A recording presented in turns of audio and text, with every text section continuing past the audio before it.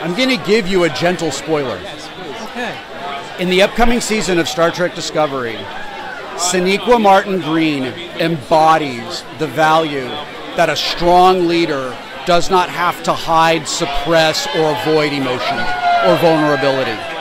And it is a remarkable part of the story. Vulnerability is not weakness, and I believe that willingness to be vulnerable, or willingness to admit mistake, a willingness to seek help when you can't figure it out on your own, are all signs of confidence and strength and self-actualization that I think is a really important value that we all take from like our Star Trek captains. It is a really, really important lesson for us to internalize from science fiction.